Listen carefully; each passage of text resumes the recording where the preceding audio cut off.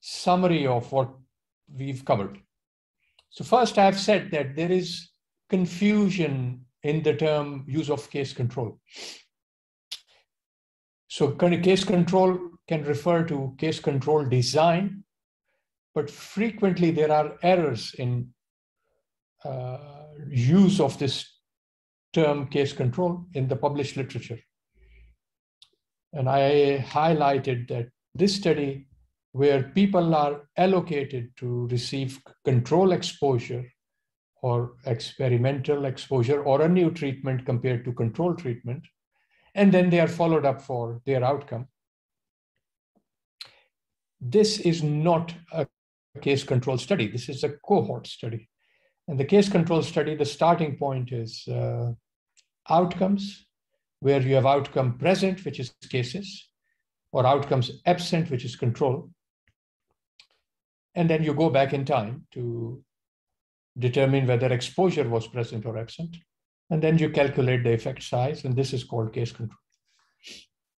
So, to summarize, the term control is used in the literature, and sometimes it is used to define exposure. For example, in the term randomized controlled trial, the term control refers to the controlled use of standard treatment or placebo as exposure. The term controls and cases frequently together in the form of case dash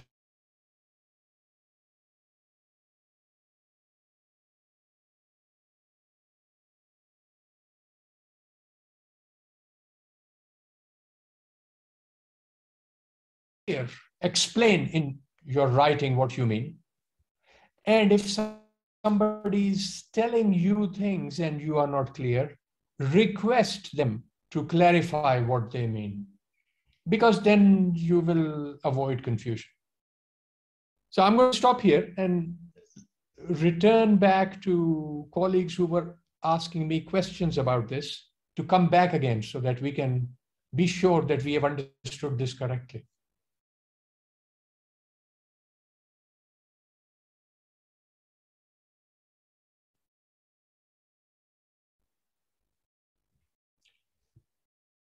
Okay, so we have, so Esther says you have understood it well.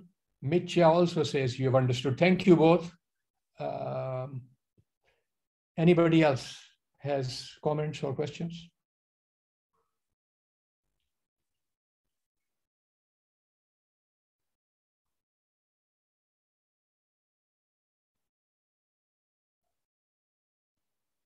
Kati says all good.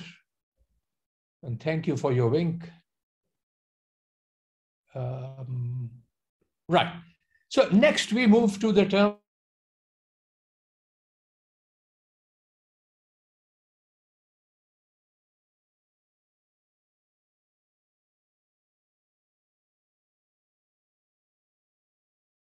data are collected, or the protocol is written before collected data, for example, in a routinely collected database, are examined. According to this definition, it is possible for a case control study to be prospective. According to this definition, it is also possible for a cohort study to be retrospective if we contrast the definition of prospective with retrospective, in that a retrospective study does not have a protocol written before the data are collected. You will have heard, especially if you are doing randomized control trials, there is a demand or request for registration of studies on what is called prospective registers. And from this, I think it would be possible for you to see immediately and obviously that the word prospective refers to The randomized trial design is given before the patients are randomized. So I would appreciate any comments or questions that you might now have about prospective or retrospective. I have a question. Yes, please go ahead. Is there a mistake on this slide?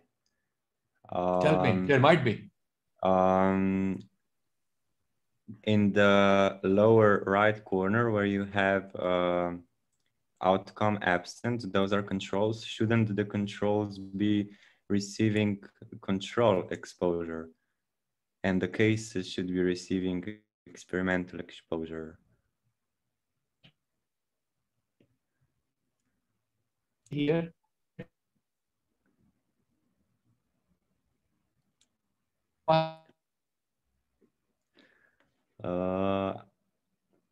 I don't hear anything. That's it.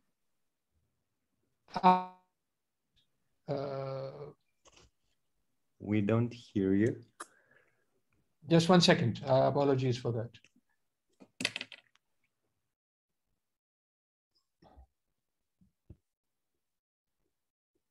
Are you able to hear me now? Are there other people who are unable to hear me also? No, it's better now. All right, you can hear me. All right. Yes. So I wanted to highlight here for you that the word control can be used to describe exposure, like in the term randomized control trial. It can also be used to describe absence of outcome in a case control study. So I'm afraid there isn't a mistake, but there is certainly confusion.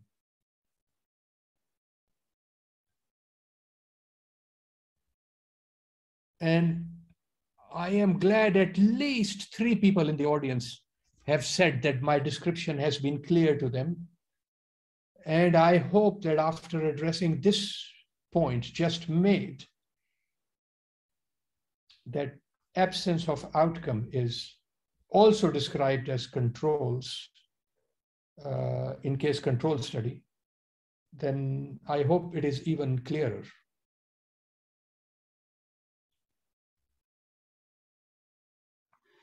Another please question here. Yeah, please go ahead. Because we can have outcome present in experimental group and also in the control group. Because here we can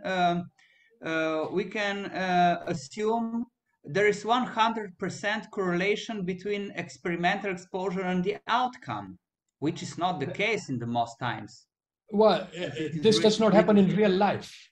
So we can 100% agree that there cannot be 100% correlation between experimental exposure and outcome. Well, look, man, if you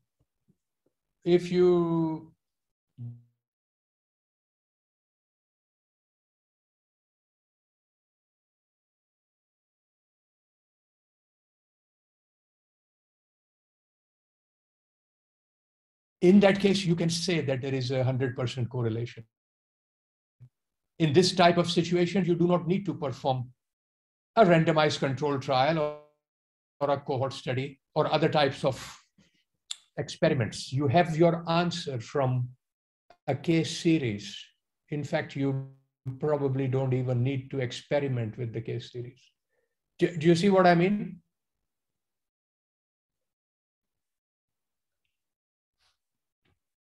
But in other situations, okay, breaking up badly. Sorry, Ivo. Thank you for pointing that out. Is my comment about experimental exposure and outcome clear?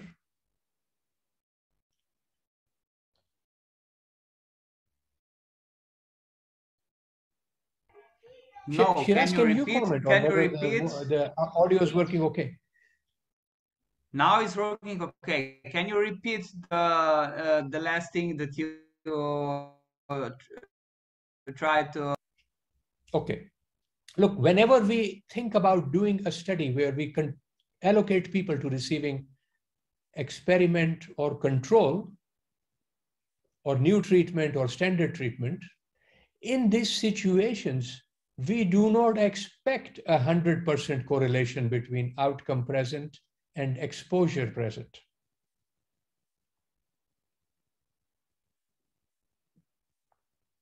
Is that clear? Yes. Okay. And I was giving you the example that if you jump from an aeroplane without a parachute, in this case, there will be 100% relationship between exposure to jumping from the aeroplane and the outcome, which will be death.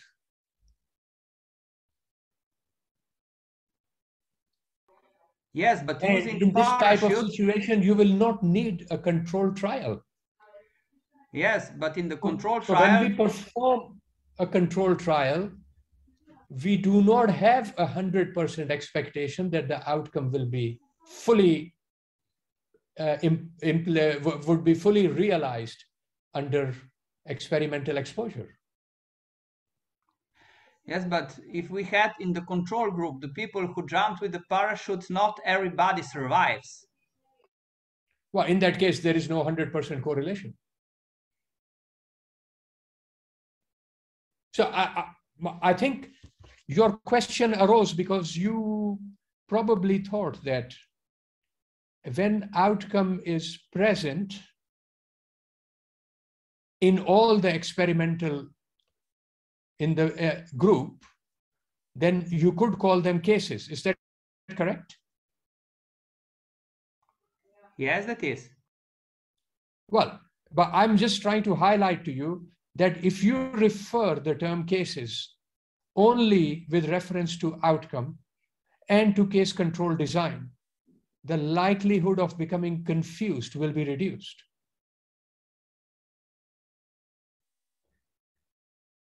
I'm simply trying to give you some tricks to avoid the confusion. Because I don't want you, after attending 3 days of my session, to be one of the 33% of editors or peer reviewers who make this mistake. No, that part was understood clearly. Okay. Thank you. Thank you. Okay, let me see. Okay, we didn't hear the first part. Eva, thank you for pointing that out. I hope, Eva, you don't have any remaining question. I have clarified that.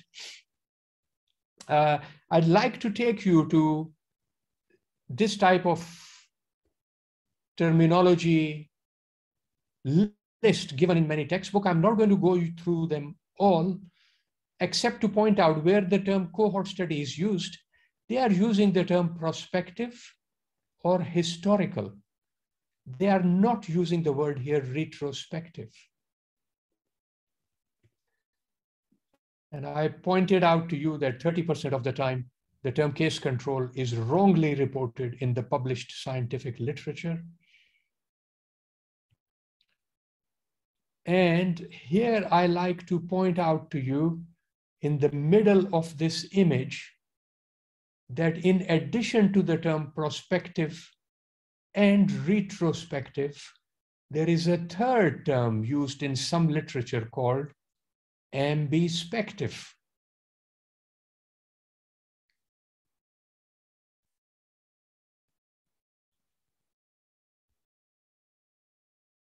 So I think my suggestion to you is, please be clear about the distinction between cohort and case control. If you use my definition of prospective and retrospective, the chances are that the confusion will be reduced. I think you need to think in terms of longitudinal and cross-sectional, not just in terms of prospective and retrospective. And then I want you to remember that randomized controlled trial is a type of cohort study. It is not a case control study. So if you can have these take-home messages, then I'll be the happiest person feeling that I have achieved my objective as a teacher in today's session. And here I remind you that the term retrospective study is not universally used in terms of a cohort study. So welcome to the real world of research, where the terminology is confusing, where even the experts, the peer reviewers and the editors and the authors themselves are confused at least a third of the time about the term case control. So you have the great potential in your group of 50 or 80 colleagues to fix this problem once and forever by being part of the discussion we are having just now.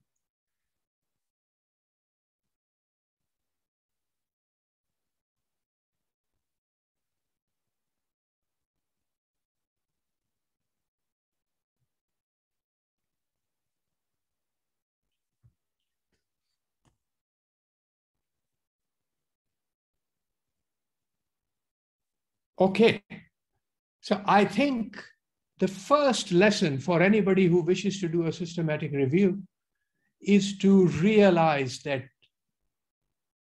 they are going to face confusion in the literature. And they need themselves to be as clear as possible about things at the time of commencing the review, so that they don't get misled by the errors reported in the literature. I also urge you to to definitely consider making a prospective registration of your systematic review ahead of completing your literature searches, because that will force you to think about what is it that you really want to do in your review and make it feasible for you to avoid errors and report in a transparent way. So while here is another example of this confusion, but we'll skip over this. We have approximately 20 minutes left in today's session.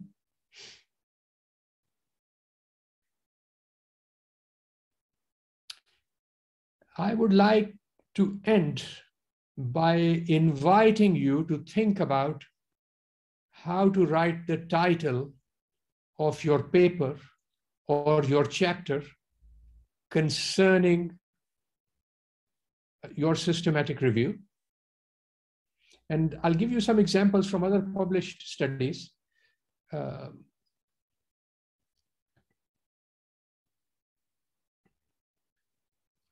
So we already seen that nearly 100 minutes of discussion has passed, and we are still only talking about the question.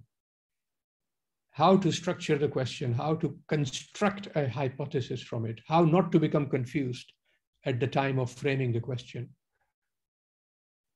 And then you will have to do a review, which will, in your thesis, very likely be several thousand words, covered over several pages with many tables and appendices. All of this in the title of your chapter or your paper will need to be summarized very succinctly.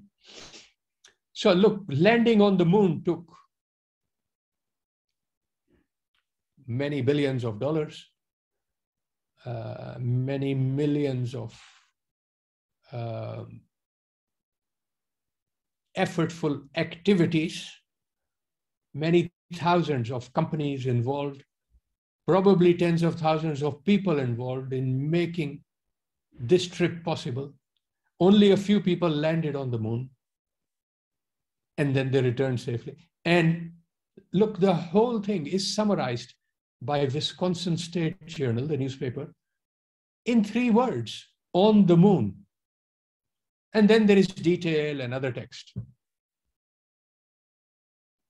So you can see the challenge faced in writing the title. In journals, the expectation is that the title need to be very succinct. I would say it need not be any longer than the length of a tweet, which is about 120 characters. but look at your chosen journal or the instructions of your university with respect to titles as to what length is permitted, and don't exceed that. Be specific. Do not include question marks in the title.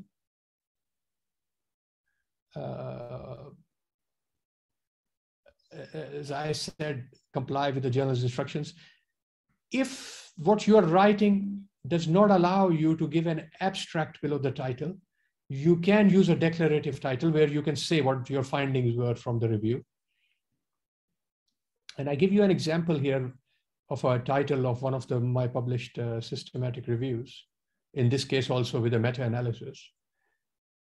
And look at the question components covered in the title. So first you can see that the design of the study is included. In fact, design of the study is like a must for the title. You cannot just give the title to a scientific paper without describing what study design you have used, if you are a serious scientist. Then the intervention is described.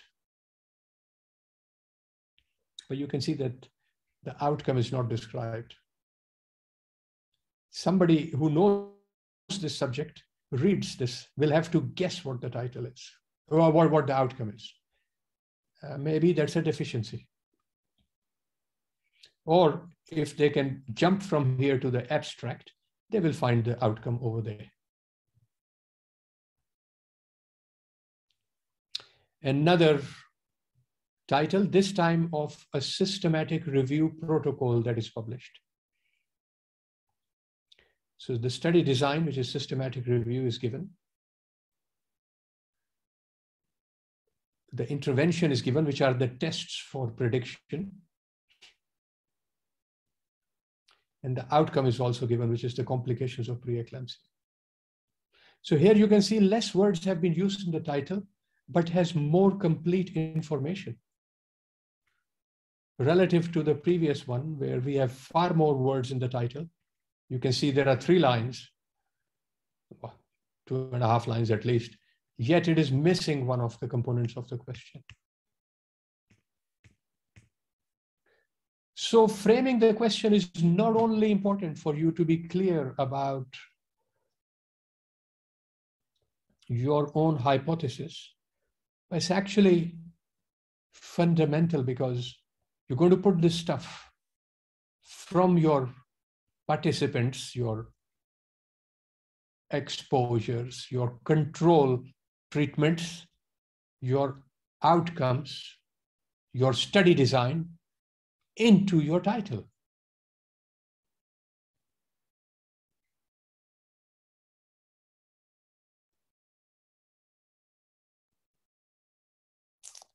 Now, colleagues who proposed their question before, would you like to come back and suggest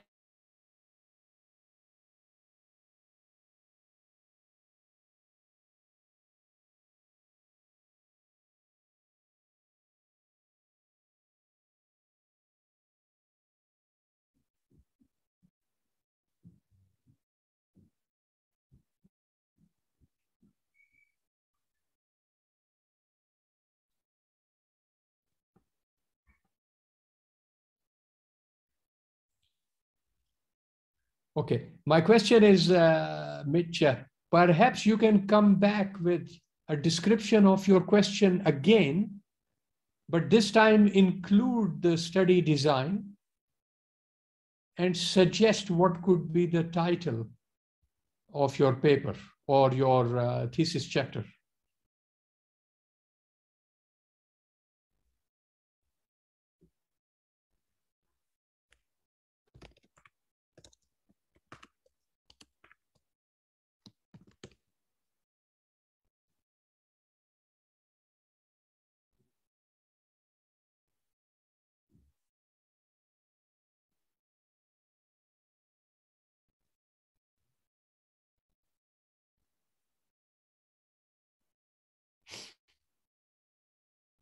Okay, maybe if Mitch doesn't come forward, another colleague could come forward.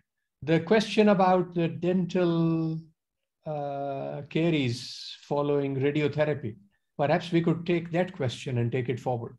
Yeah, it could be probably silver diamine fluoride as a novel treatment method for post-radiation caries, a cohort study. Okay.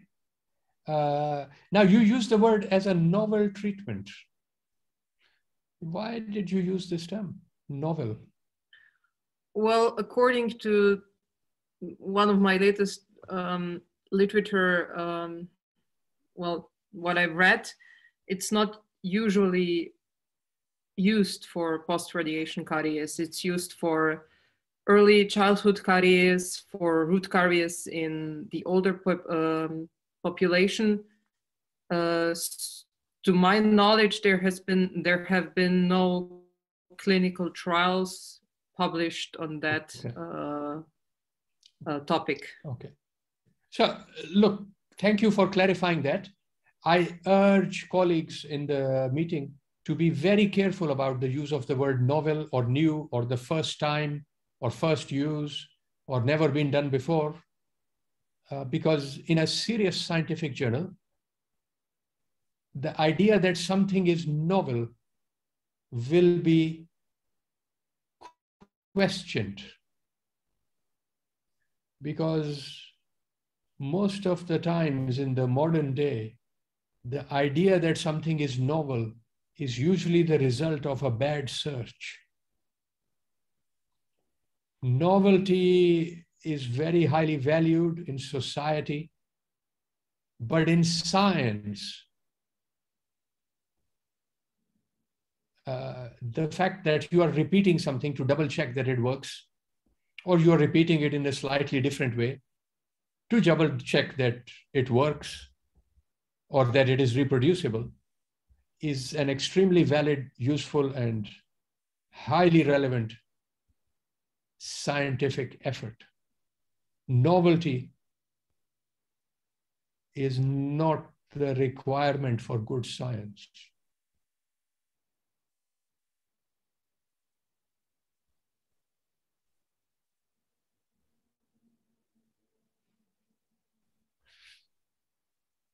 Okay, so your question covered the intervention, that it was novel, and that you will study it by a cohort design. So that's very good. And your title covered all of these items. Why did you say it's a cohort design? We would have the patients that come to our clinic are a group of people that have been diagnosed and treated for one condition with one treatment. Mm-hmm. So then you don't have any standard treatment. Everybody receives the same.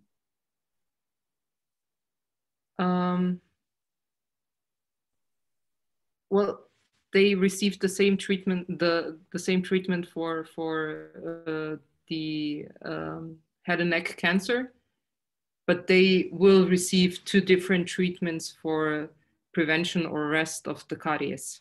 Okay. All right. Okay. I understand. Thank you. Perhaps not today, but tomorrow or day after, you can also explain why the allocation to treatment, the novel treatment and the standard, is not by randomization. But that's not necessary today for the discussion concerning construction of the question and the title. Mecha, you want to, you've sent your title or your question on the chat. I read it out. A new objective AI-assisted evaluation tool for assessment of breast reconstruction results. Okay, but that sounds fine to me. You have also emphasized novelty by using the word new objective, which is fine if you are confident that it has never been done before. But what will be your study design? That is missing from this title.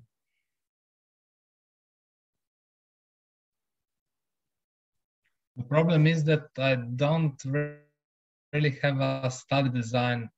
It would be like a cohort study, but it's just evaluating these patients and improving this measurement tool. Okay, look, if you don't give the design, there are papers published without design. That is okay. So you are not going to be the first one without a design in your title. But in the absence of a design, really the reader does not get anywhere. You're going to have to say something about how were the patients, how data from patients collected. I think if you were simply going to say this title without any design concerning patients, to me, it could mean that you are going to describe the computer algorithm. It might be a paper in computer science, as far as I'm concerned.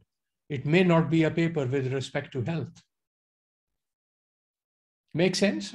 You are going to study patients, right, Mitya?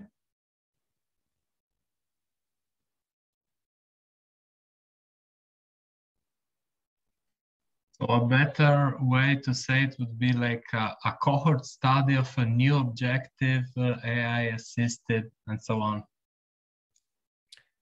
If you are going to do a cohort study, yes, that would be correct.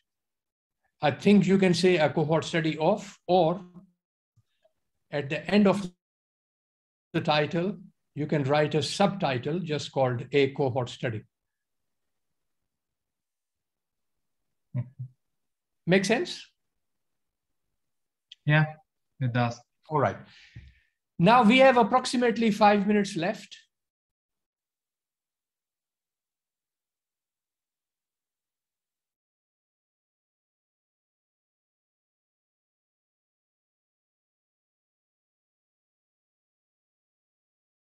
From your research question.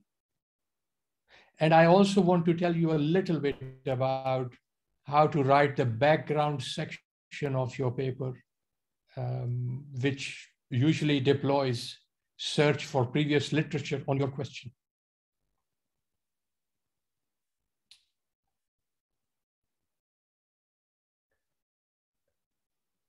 I apologize, I used the word tomorrow. Well, our next session will be in 2 days, not tomorrow. So you will have one whole day left to think about what we have covered today. My suggestion would be that if you all write down your own question, one question that you are going to address in your thesis work, and construct some literature searches to see what has been published in that field before. That would help you prepare for the session on Wednesday much, much better.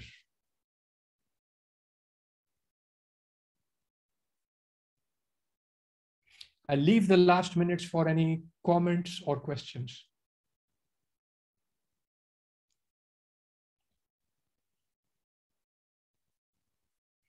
There is another question put in the chat by Robert. The question is antibiotic prophylaxis in preventing hypospadias surgery complication, a randomized control trial. Well, this is an excellent title. It has the intervention described, the condition described, and the outcome described. Presumably a set of complications is going to be the outcome for your antibiotic prophylaxis success measurement. And in addition, the design is also described, which is prospective randomized control trial. Now, if you think about this, if you say randomized trial, for most people in their mind, it would automatically, in the world of today, mean that it is a prospective study. So if you needed more words to describe the complication more accurately, you could control the word count of the title by just saying that your design is a randomized trial rather than a prospective randomized trial. Thank you, Robert, for that suggested title. For day after tomorrow, please feel free to do some literature search on this question. You can look for some randomized trials on this topic, and be prepared to talk about this in 2 days when we meet again at 4 o'clock.